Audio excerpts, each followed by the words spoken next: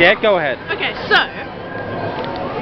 if some people enjoy being scared, does that mean some people might have anxiety disorders and panic attacks and they somehow enjoy it? Like,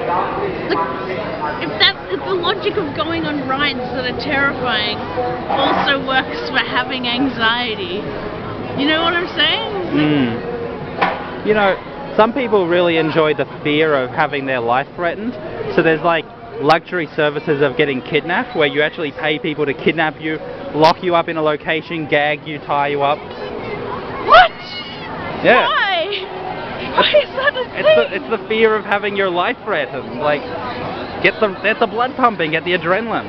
That doesn't even make sense to me. Like, sure, I'll give everyone can have my anxiety. I don't care. You can have it because I don't want it.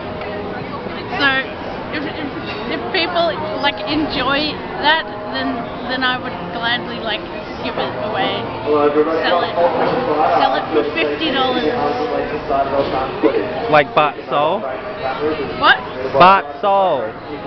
Yeah. The Simpson reference. Or I would sell it for 50 waffles. Waffles. Yes, because waffles have value. I don't.